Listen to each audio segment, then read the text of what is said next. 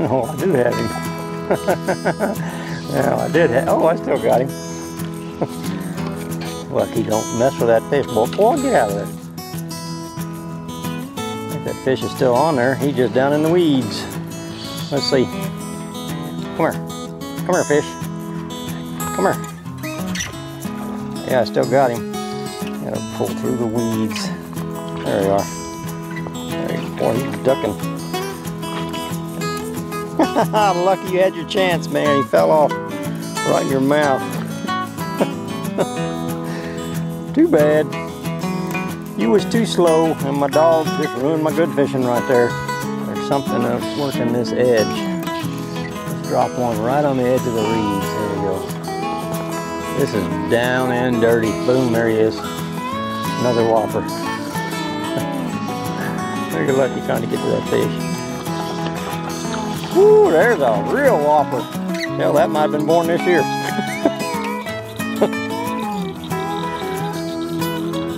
that might be a fall baby. Alright, goodbye. Thanks for coming.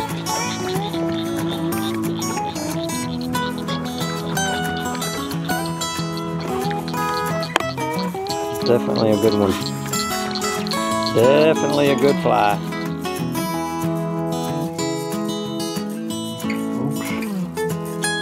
I have stumbled upon a combination of foam and hook size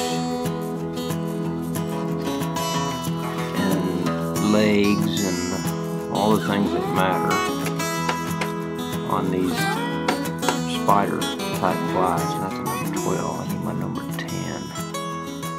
I've been having the most success with a number 10. I had gone to a number 8. But a number 10 seems to be the trick.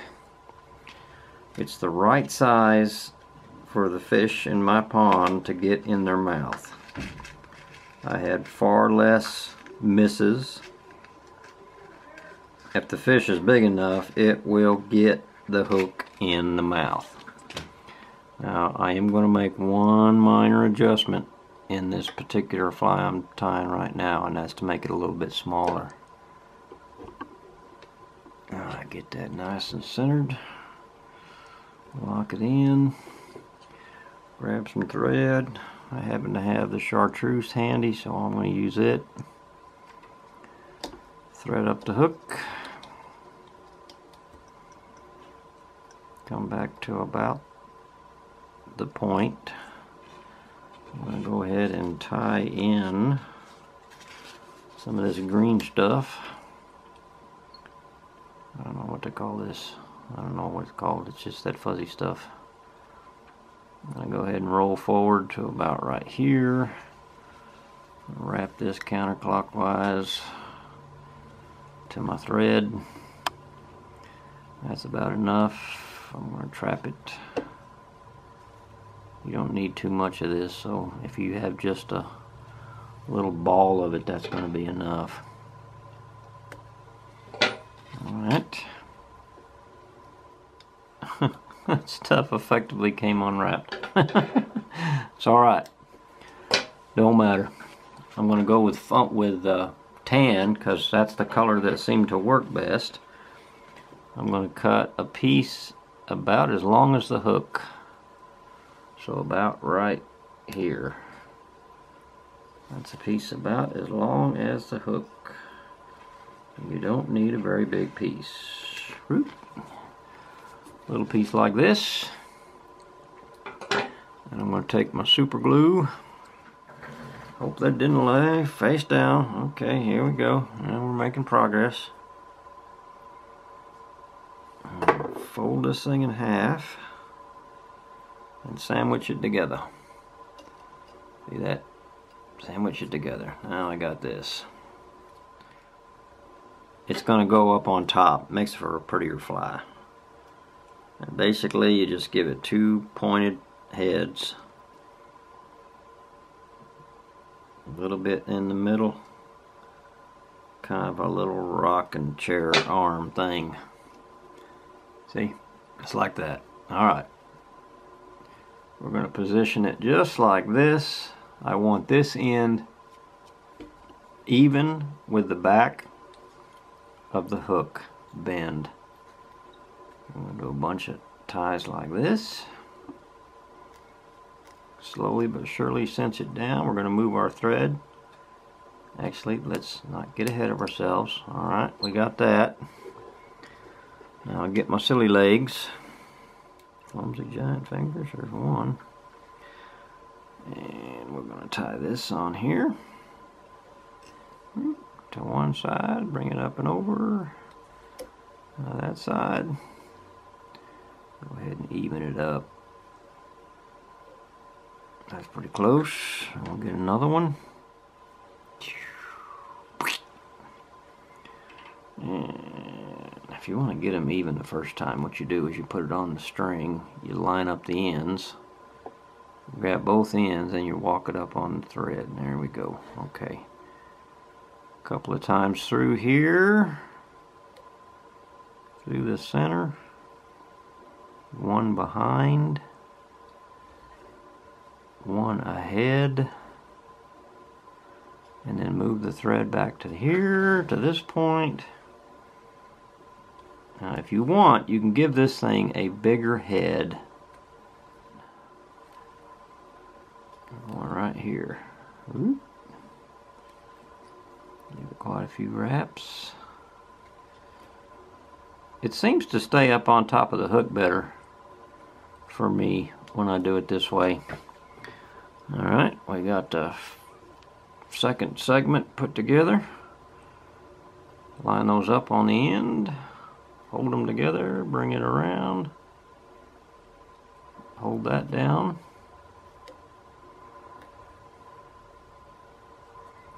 Like that. Go ahead and get another. Line up the ends, pull them tight, bring it to there. Go ahead and get the other legs out of the way. A couple of times through the legs. And you know what? That is probably good enough. Pull it back, get up underneath here, and do a couple half hitches.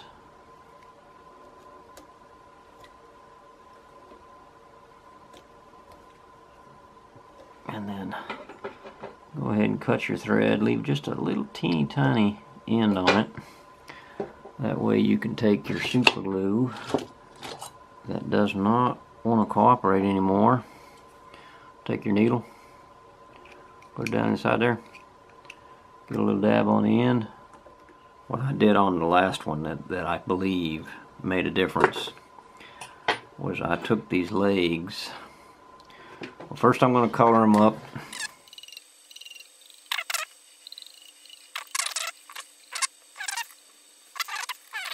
Hold tight there. Now we're going to put a little dot of super glue on here. Little eyeballs. And I'm going to slide it off this paper. Which that's the first time I had one flip over on me. And I'm going to put a eyeball on this little critter. Right there. Alright, now we're going to do the other side. And believe me, I don't care if they're not perfectly even, because this is crazy.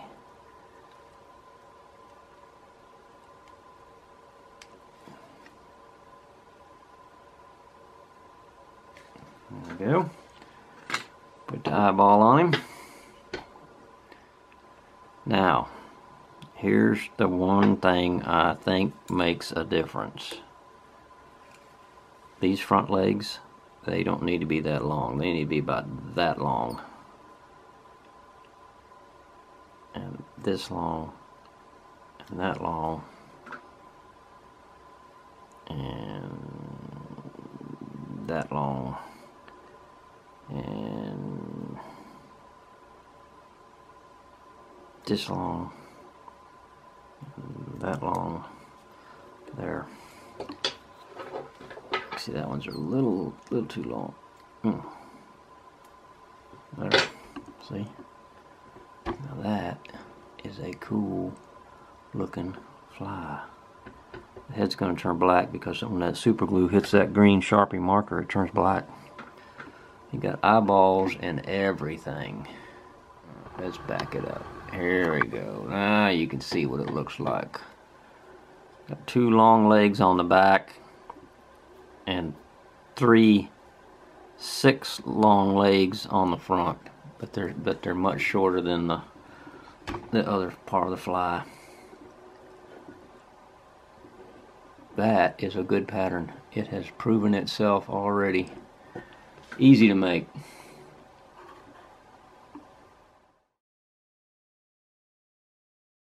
I showed you how to tie one of those. Made some extras. Little different techniques on them. That's just streamer, bug, whatever. Those are the foam bugs with eyeballs. Folks, this is what I used the last time I was here, and I mean I did really well. Bass and the brim were hitting it like mad. I made a slightly smaller version. Same size hook, but a much smaller version. You can see it's probably a 3/8 of an inch difference. And I think that's going to matter. I think this fly is going to work really well. Let me get it on there and see if my theory is right. There you go. This is the perfect fly. I caught a nice one last night. Green hybrid sunfish. Green sunfish hybridized with something real pretty. Had an interesting looking ear flap. There he is. Oh man, one made a rush at it. He's sitting right underneath it.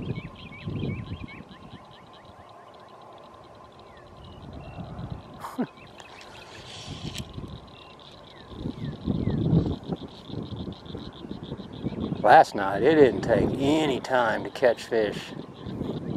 I got down here, hell, it was probably 8 o'clock already. I'll show you that picture of that green sunfish. That was impressive.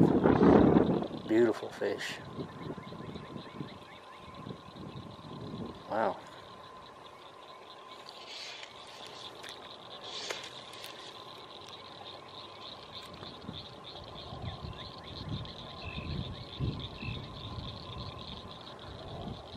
Well, I'm starting to think my theory's wrong. Drop one on this side.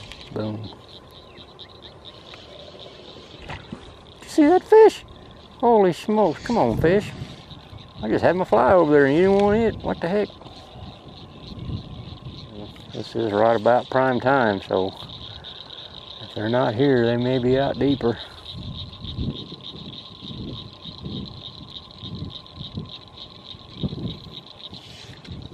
Good night. Oh, I pulled it away from him.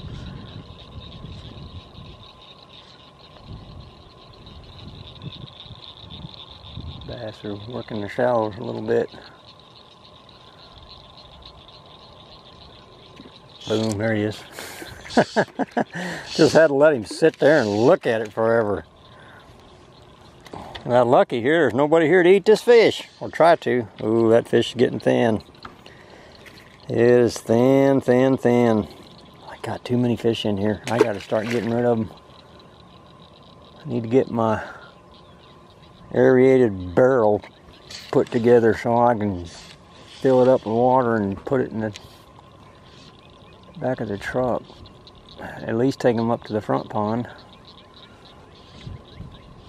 I need to get their numbers reduced, especially the bass. That fly lays real nice in the water. Those back legs are spreading out just fine. It's got a nice profile to it. There's a fish. Another bass. He just slurped it. He just slurped it. Oh, that one's a little hefty. He's been eating good. He's been getting enough to eat.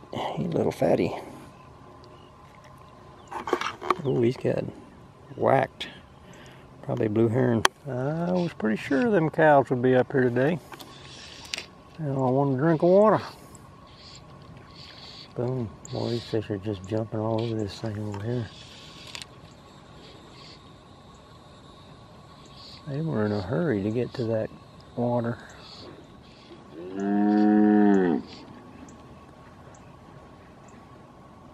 Coming to get a drink of water. Got a little bass or sunfish. A little sunfish. Alright, they're getting busy. They were just waiting for the cows to come up here.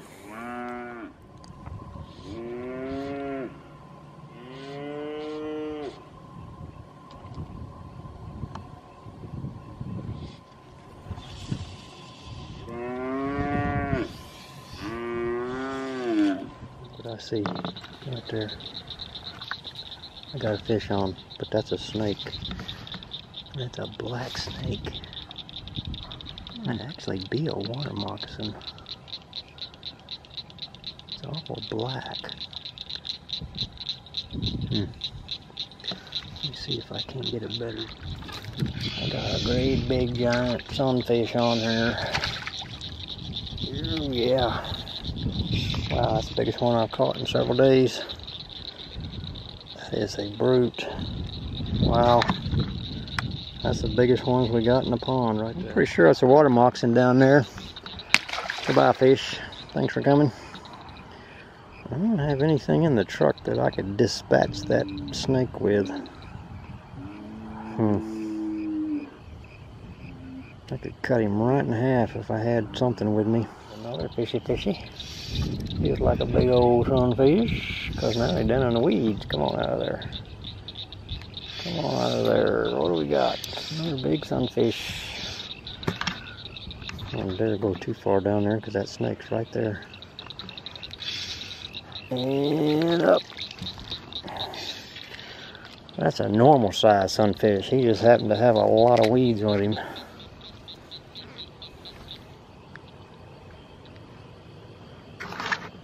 Well, I bonked that snake. The part that was showing on the edge there, I smashed it. He went in the water. I know he's hurting. I'm almost positive that was a water moccasin.